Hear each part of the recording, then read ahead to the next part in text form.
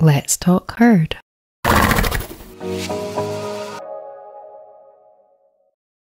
The trust part is very difficult. That was the hardest part for me, is to put aside all the stigma, all the tools, all of the, well, we've always done it this way, so that's it. And the dressage world I found was the hardest for me in the sense that everything has to look a certain way.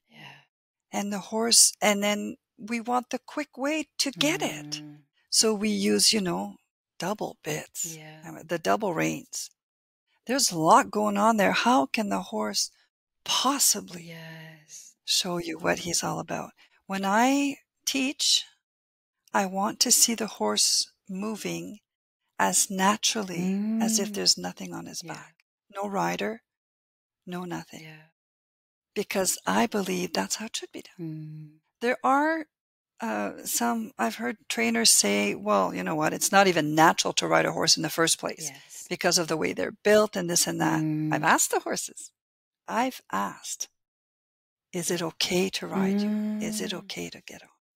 And the answer I got was yes, but not the way you're doing it. Yeah, that's exactly what I wanted to I've asked the you. hard questions. Yeah, that's why I didn't want to go off on a tangent with the riding yet, because I wanted to ask you, what do you feel? There are people who say that horses are in, the way that we keep them, they are dependent on us and they are imprisoned by us. So how do you feel about that? Personally, I don't subscribe to that in quite that way, because I think there are dimensions and I think they have choice on a soul level. And how do you feel about just having them in our lives in that way? Do you think it's possible that they have choice? Because we can open the gate and let them have that choice. So I have never kept my horses in barns with blankets, with shoes. Never. My horses are 23. I've got the two sisters, Angelica and Athena, are 23 and 21, and have never had a bit, treat saddle, or shoes on their feet. And they're probably the healthiest horses I've ever met. I've always let them roam on as much land as was available. I would set up the land in a way that they need to move all day. They have water, shelter, food. The food is not in a net. It's not, it's distributed, so they had to walk along the track to feed themselves. So as natural as possible. I did it on 8 acres. I did it on 40 acres. They had a choice to go where they wanted. They foraged, they moved all the time. I learned about, I understand people put blankets on their horses when it rains or it's cold, or I'm in Canada, so it's common to see that. And I ask them, because they'll say, well, no, my horse needs a blanket. And absolutely, okay, fair enough. That's your thought. Here's mine. If you put a blanket on a horse and it snows, does the snow pile up on the blanket, or does it melt off? And it melts off. Why? Where's the heat coming from? Coming from the horse. Okay, so your blanket is squishing the natural insulation pocket of air that they have to keep themselves warm. When it was very cold and we get snow, and I'd go check the horses, make sure everyone's all right, I look at their backs. If they have snow on their back, we're good. And it's just logical. But they get longer fur. Yep, they do. Because it's winter, and they will have longer, thicker fur to keep. They've been around running this planet for how many thousands of years without us putting blankets and shoes and what have you, right? Absolutely. That's nature. I want to be close to nature, not to man-made techniques. And if we get close to nature, then we learn. Mm. Yes, absolutely. It's so true. And I've been through that same journey with the horses. Some of it was imposed, because of, for example, years ago in Scotland when we had big herds, we lost our farrier because he got too bad at back. And we were some of the first ones to go Yeah. because we had a lot of youngsters who were difficult. So we had to just go barefoot and learn to trim. And we learned to trim ourselves because we couldn't afford to have trimmers. And Mm-hmm. then I think we did have rugs in Scotland. And then we stopped rugging in France when we realized. And when you look back, you understand, that's part of I feel like my awakening is this judgment that we have for each other. Like really, truly letting go of that. Because as you say, it's our own experience, and at the time, if somebody had said to me that I don't need to rug, I mean, they did say that. I remember somebody saying, I actually felt that they were neglecting their horse. And Mm-hmm. that was my own, it came down in the end to my own pain body, my own fear of, of the horses not being looked after. Like it was a really sort of deep thing in me. And when I could let that go, it became clear that they'd need this and that it was actually hurting them, their thermodynamic Mm-hmm. system. And yeah, Exactly. so it's all been that kind of, see, and even recently I had an experience where I realized that I was thinking about one or feeling about one horse differently to another, and that was changing the dynamic in the herd. And so it's a constant self awakening, isn't it? Like that brings you Yeah. closer to them in this amazing way. It is quite It magical. really is, yeah. It really is. Oh, yes. And did you ever, yeah, let's go back to this thing of the horses, because a lot of people I think people who have had a really bad experience with riding sometimes go pretty heavily in the other direction just because they feel really put off. And it's true that probably 99% of the way that we ride is pretty bad for the horse. And, and it's got that blind spot, about it of the people, of the horses being exploited. So yeah, did you ever go through a period where you thought that riding was wrong, or you were put off by it, or you left it for a while and worked back to it? How did that happen with riding? Like, why is riding a thing Um, at all? so when I started learning all about this technique and developing it, and I realized I had to be on the ground Yeah, because once I was on my horse, it was a different relationship. yeah, absolutely. So the relationship I get, and I see this a lot where people on the ground the horses are happy, following them everywhere, Mm. neighing at the gate when they come. Yeah, It's fantastic. yeah, And then they tack up and get on, and the way they ride, yeah. they lose all of the trust and the comfort Oh, in that so true. relationship is gone because suddenly you're the rider and you've got the steering wheel. Wow. You're the dominant. Yeah. So I wanted to make sure that before I get on, first of all, they were okay with it. That's why I Yeah. started with showing them the image of me getting on, Yeah. whether they're tacked up and I'm at the mounting block or whether I'm bareback and I'm on a rail on the Mm. fence. I always ask. And I'm always prepared that if they say no, it's no. Mm. Sometimes it's as you get to know your horses better, Mm. sometimes they'll go, I'll do it, but I'm not Yes, really an into it. obligation. And then I go, okay, how about we go just at a walk, gentle trot Mm. for about, a short period of time and we come back. How about we don't overdo it? Mm. And then they come and pick me up. But when they're done, they tell me they're done Mm. and I stop. Yeah. I never, because if I push that limit, I lose their trust. It's no different than our relationships with our spouses, our children, our best friends. It's no different. If I come over to your house because you invite me for supper and I stay for a week, it's no Yeah, different. so true. It's respect. And that is what's difficult because as humans, we see other living beings, animals, plants, as lower than us. We're the Yes. superior smart Yeah, kind, yeah. right? And guess what? We're not. We're Yeah. not. So, We're not. We're the only animal that does to each other what we do. yeah. So I think that's the important element there is your mindset, our mindset. And that was the difficult part for me. Yeah. To embrace it 100%. I'd slip back Yeah. into the traditional or to the, well, that's enough of this. We're going to Yeah. do.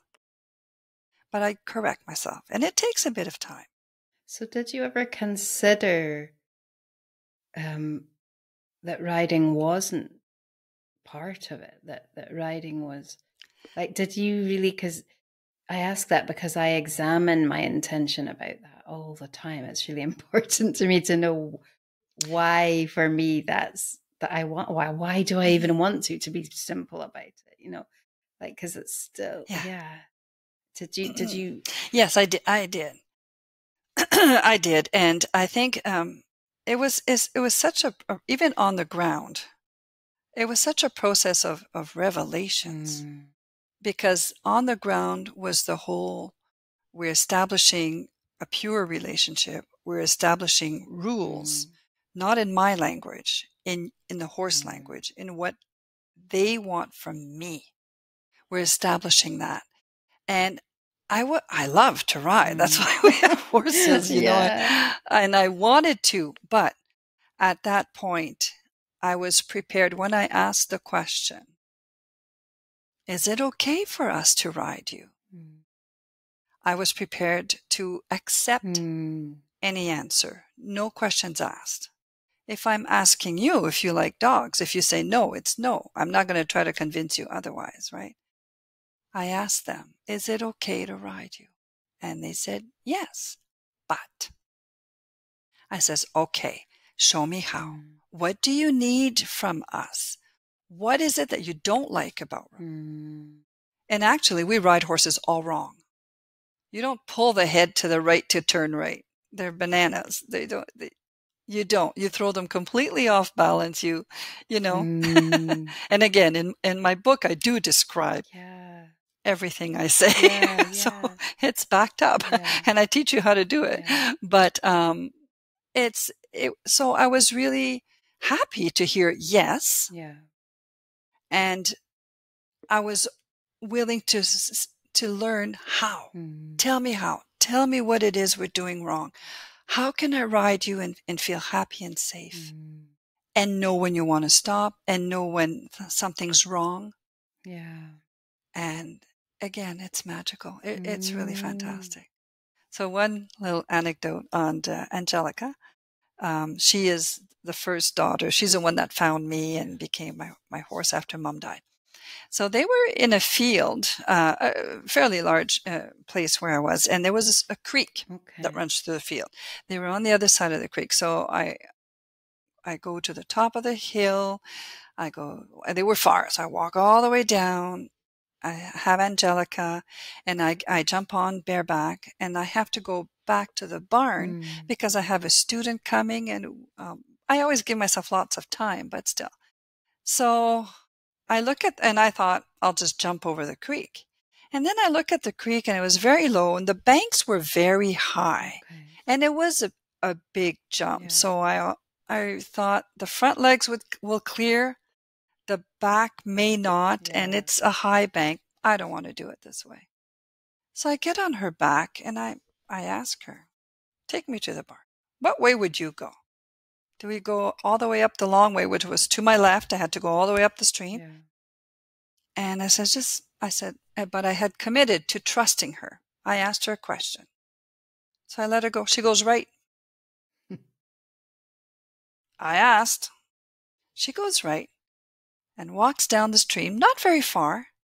The stream came to a total flat. Walked across it and went up and took me to the barn. Yeah. I was a passenger. I asked nothing. Yeah. So they do hear. They hear our thoughts. Yeah. They hear if that's the relationship we want. They also answer. So if you don't hear, or when they tell you, please stop, my back hurts, please stop, this saddle hurts, please stop, they don't know how to ask you anymore. They move at the mounting block, they jiggle, they don't know. They try. They're very kind. Yeah. That's really They're not out to sweet. get us. No. And then they get to a point, the pain is so bad. They go, I can't do it anymore. Yeah. But they try and try and try, and you get on anyway, and somebody holds the horse. Yeah. So you can jump on, and then halfway through riding, they start bucking. How many times have I heard people say, my horse just started bucking out of the blue? Okay, it's not out of the blue. Your horse is tolerant and patient, and praise him. He's been trying really hard to do what you ask without hurting you, but he can no longer take it. Whether it's physical pain or mental pain or fear, and that's why when they say, I can't. My mare Angelica, actually, when she's about to be in heat, she'll get very sensitive, just where her ovaries are, so before the hips, she'll get sensitive, not very comfortable. Those are the times when I discovered that because I'd ask her if I could get on, and she'd take a step, but it wasn't, I'll do it, but not for long. No. And then 2-3 days later, she's in heat. It's like a clock, always. So then I figured that out, and I said, we don't have to ride. Let's go for a walk. We just go discover them. Sometimes I'd say, show me your world. And I follow her around in a field. What is she sniffing? What is she eating? What is she doing? Which herd member does she like the most? Who does she hang out with the most? It's all a part of it, which I think we have completely, I'd like to say we've forgotten about it. I don't even think we ever knew. Yeah, that's an interesting. Never, back in history. Yeah, I don't think we ever took the time. I would have said see that. them. Yeah, before actually, oddly enough, I started this podcast, because I used to think, and I used to say to people, like, I don't feel like there's anyone else doing what I'm doing, and then when I started doing this, I've discovered like all these people, and they're all doing it in a different way, like subtle differences. But it's like amazing how many people, I mean, obviously we're talking about probably less than 1% of all horse people, but it's seeds, there are. Yes. And I think maybe there always has been, because it's there in popular culture. Like, look at the Black Stallion. That's really romantic for us. That idea of that connection of the child and the stallion. Yeah.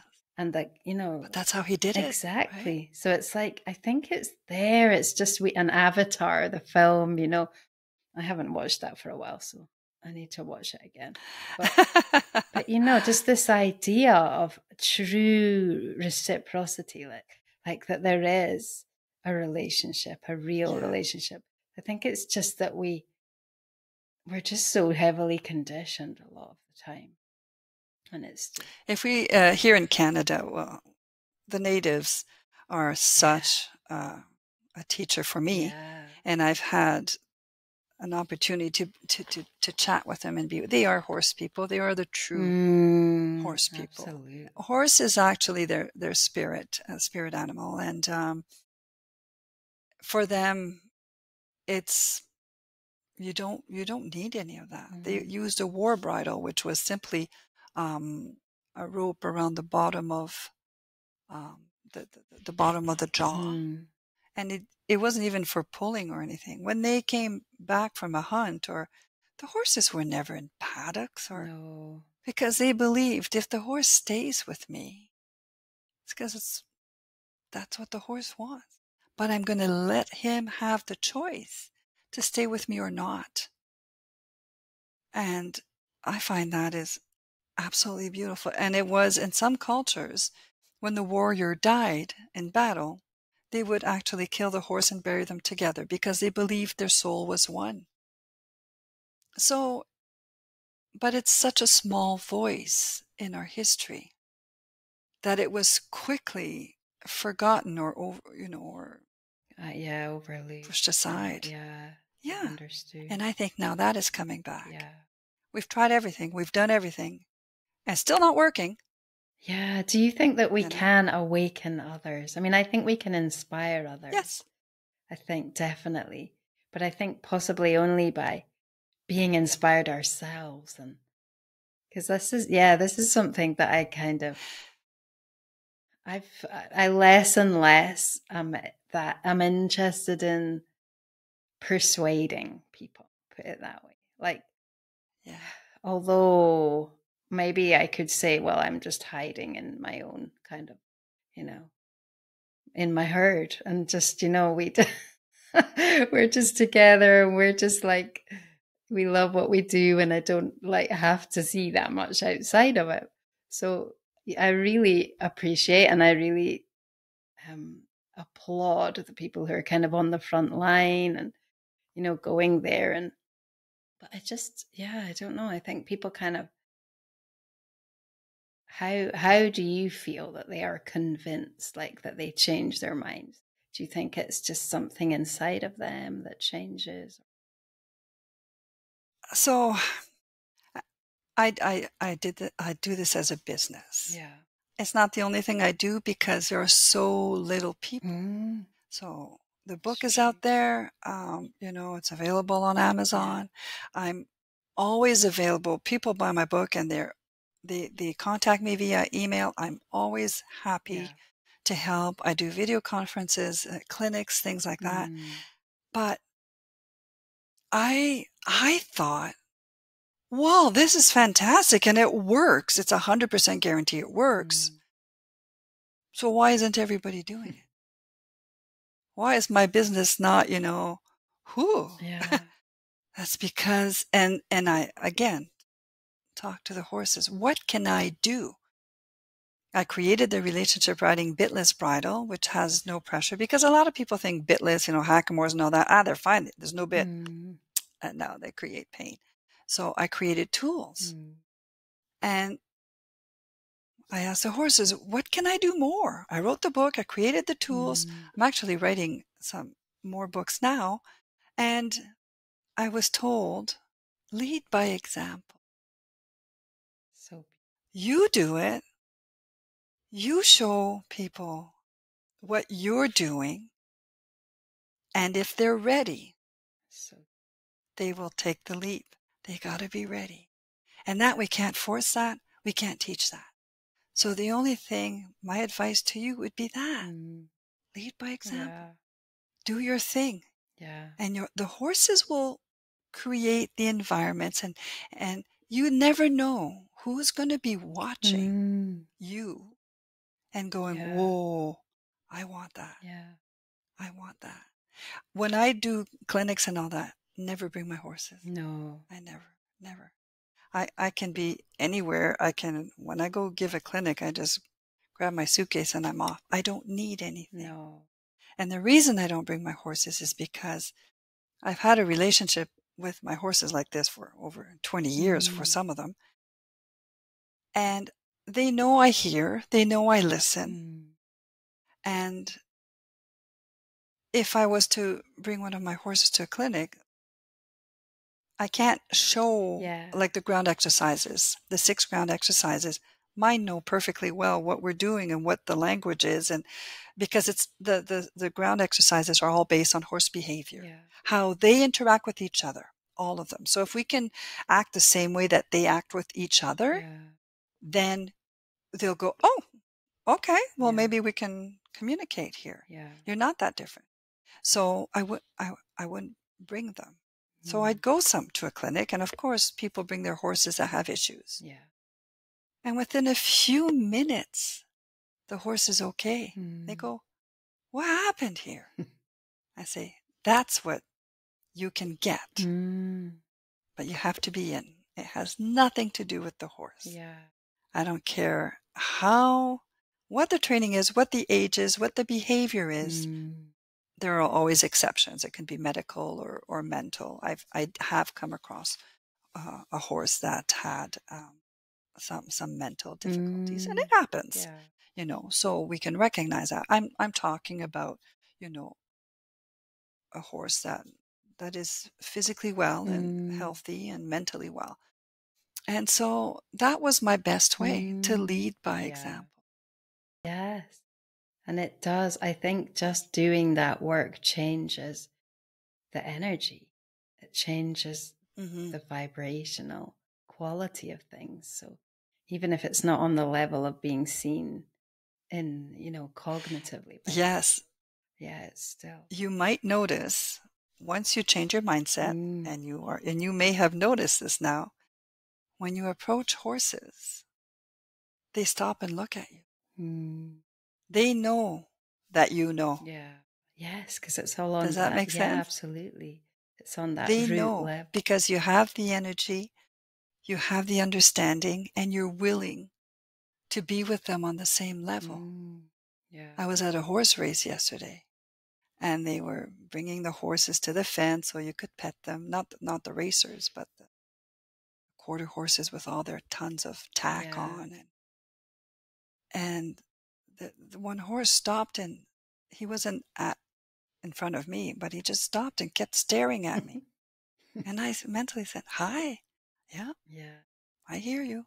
I'm part of your gang." Yeah. And you probably realize that too when you approach horses, even if you don't know them. Mm, There's something that is like, "Hey, do you want to connect?" yeah. Some kind And of, we yeah. we pick it up. So do you find that some horses or all horses take some, if they haven't had choices from their people or their guardian, if that they take a while to realize that they have a choice, like there's a certain period of time Yeah, for that? trust. Yeah. It's trust. Yeah. Yes. And there's no timestamp on that. No. Like if somebody would bring me their broken horse Mm, to fix, yeah. they'd say, "Can give me a month or two?" I'd say, "No way.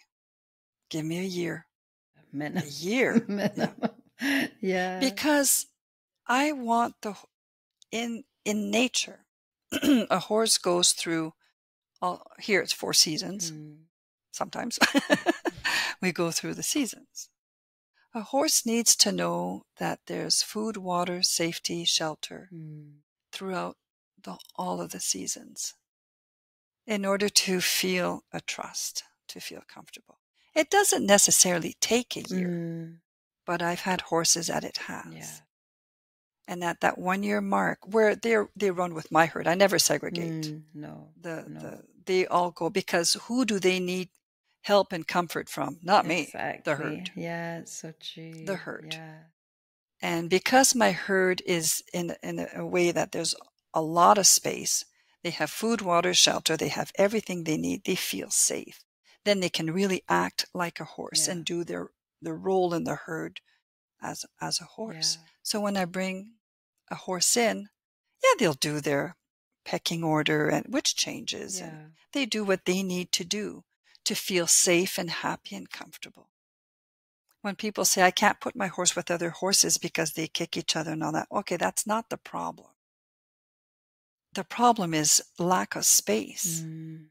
If horses are on in a big paddock and there's two or three of them, and they know there's food, they get so much food a day. Mm.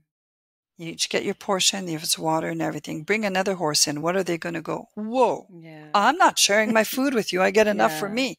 So that's where the problems start.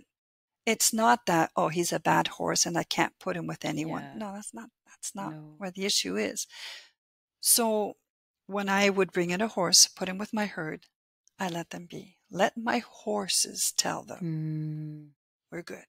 That's so We're good. healing. We've got Yeah. food, we've got shelter, we've got water, we're good." And then when I go into the herd, I'm interacting with my horses, imprinting. They are Mm. telling the new one, "She's good. She's Yeah. fine. She's one of us." Absolutely. That's imprinting. It's not touching and sacking with plastic bags, and that's not imprinting. No. Imprinting is the other horses telling them, she looks different, but she's good. Yeah. And it's who you are, isn't it? And yes, there are horses that it can take a week, 2 weeks, a month, and other horses it can take up to a year. Yeah, absolutely. It depends, and it's their prerogative. Yeah. We cannot possibly understand how they've been hurt and on what level. No. And like humans, some can take a lot and some can't. Yeah. There's a reason why quarter horses are so popular, because they can take a lot. That's true. They are incredible. Arabians and Andalusians are like, oh no, those are not, absolutely. They're hot horses. No, they're sensitive horses. They can't take as much. Yeah.